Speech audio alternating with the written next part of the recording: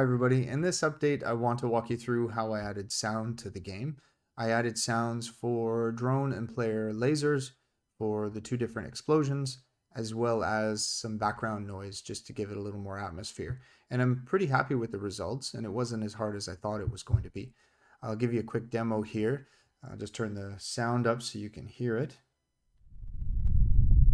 So you can hear the nice background noise as I play the game.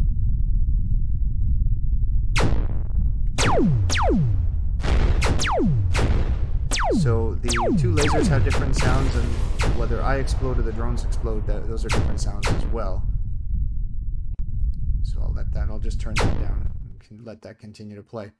Okay, the first thing I had to do was import the mix library and then add a couple of things to the game struct. I have an array of sounds, and each sound type is a chunk.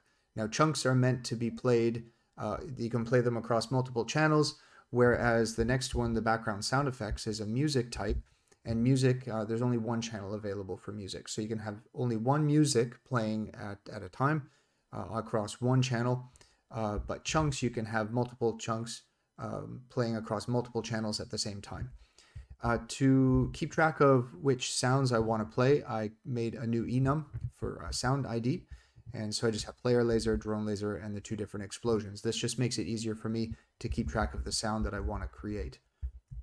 Now, initializing the library is much like initializing the font or the image library that I did in previous videos.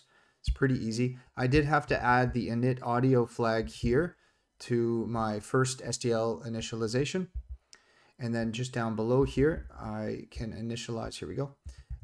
Mix. So I have mix init, and I initted the OGG file type. I tried to get some MP3s working for the sounds, but it wasn't working for me and I couldn't work around it. So I thought it was just easier.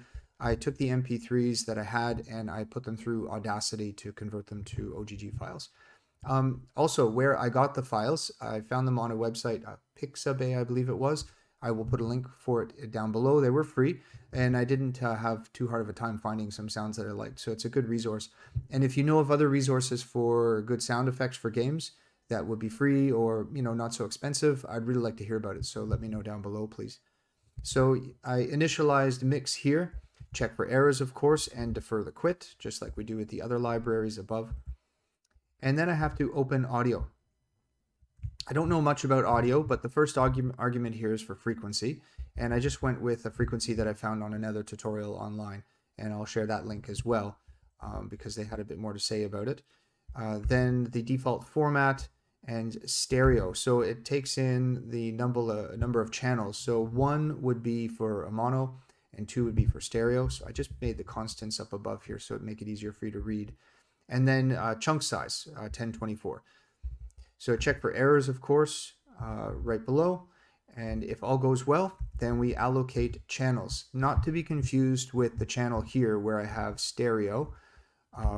This is for mono or stereo, whereas allocate channels is basically how many sounds can you have playing simultaneously in your game. The default is 8, and I just put in 8 here. It seemed to be fine for me. And you can change it. You can make it lower or higher depending on what you need and how much your system can handle, really. Then once the channels are allocated, then I can load my WAV files. So just make that a bit smaller so you can see I'm loading directly the OGG files from my assets sound folder. So call load WAV to load the chunks that you want. Again, chunks are meant to be, you can have many of them playing at once across many different channels. Music is different. Chunk, maybe a good rule of thumb is a chunk is something that you want to play repeatedly, whereas music is something you might want to stream over time.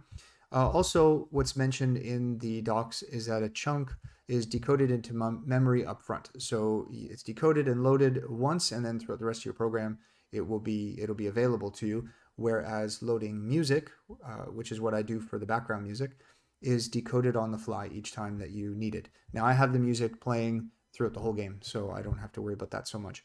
Again, the nuances of all this I'm not too sure about just yet. This is just my first pass at putting music and sound into the game. So I load them into the sounds array using the appropriate sound ID, just so I can keep track of them. I check for errors, and defer free chunk. So I load my 4 sounds that way. And then down below, I load music. So this is not load wave, this is load music. So it will return a music object, which is what I'm storing in the BG sound effects field on my game struct. Check for errors, defer free music. So that's it. I've got everything loaded where I need it. So the next part would be just before the game loop as I start to play the music. I just call play music. It's very simple. The second argument here, -1, just means that I want the music to play on an infinite loop. So for this to not sound weird, I of course had to find a sound file that was seamless. And that's what I found, and I named it accordingly. And then it was really, really easy to wire up the play sounds. So it's called play channel. The first time I do it here is when I am rendering the drone lasers. So when the lasers are firing, I want that cool sound to play. So you call mix play channel. -1 here. Let me find, I put notes here in our explode player, explode drone functions. I'll go over those in a second. The first argument is -1, which means just find the first available channel. Rather than cycle through these yourself and keep track of which one's being played, which one isn't, it's best just to use the -1 and then let mix find the channel that's not being used, the first one that isn't in use. If you don't do this and you try to track it yourself, then you may find that when you play one sound, it'll cut off another one that's in the middle of playing. And since I have multiple lasers going and multiple explosions going, I use the -1 here, and then that just solved that problem. And then, of course, I choose the sound here. So let me see, where were we? Drone laser. I play the drone laser. And the 0 argument means just play it once and stop. This is how many iterations in the loop. It would be -1 if you wanted this to just keep playing, which of course you don't want for something like this, and put 0 for it to play once and then forget it. I play the player laser sound whenever the player lasers are spawned. And then for explosions, of course. Now, to make sure I'm playing the appropriate sound, before I didn't differentiate between player and drone explosions. I would just call explode, pass in the entity, and that was it. But now I just created 2 wrapper functions, explode drone and explode player, so that I make sure that I'm playing the appropriate sound and then just deferring the rest of it, the actual explode animation, to the explode function that I had before. So here we go. That's explode and then play channel with the appropriate sound. So either the player explosion or the drone explosion, no loops. So I hope you found this video helpful. Thanks very much for watching. Catch you next time.